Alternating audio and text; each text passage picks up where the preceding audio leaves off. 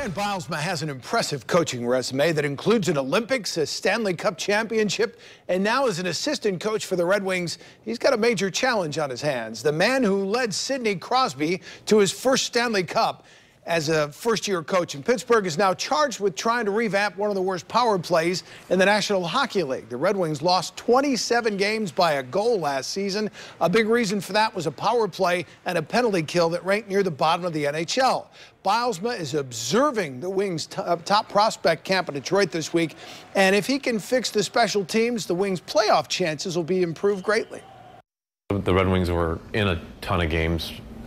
Could have won a ton of more games, and the special teams would be a big part of this team developing into a winning team and a winning culture. Got a lot of young players that are coming into the league, have been in the league for a couple of years, but are going to turn into great players in this league, and chance to grow with this team, get a better power play, get a few more wins, and turn this team into the Detroit Red Wings that we know and love.